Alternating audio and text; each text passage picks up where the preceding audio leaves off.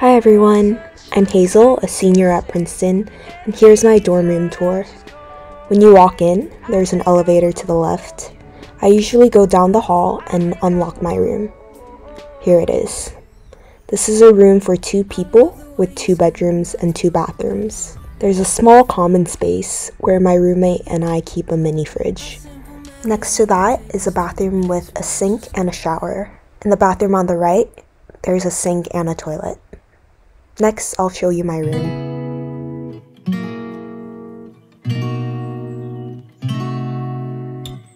Here's my bed. Next to it, I have a convertible chair and a white rug.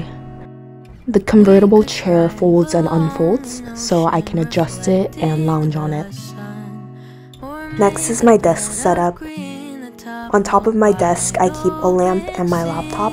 To the right is a drawer filled with clothes. To the left is a window. I can open and close the window.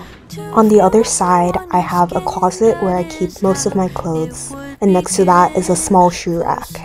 I also have a bunch of photos and postcards that I've put up around my room and on the walls and closet. In addition to the photos and postcards, I have a lot of lights, which look really pretty at night. That's about it for my room, and now I'm going to show you the kitchen and the laundry room. In a normal year, a lot of people cook their meals here and use the refrigerator.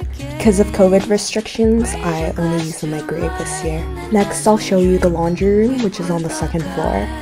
One thing I really appreciate at Princeton is free laundry, so you can use any of the washing machines and drying machines.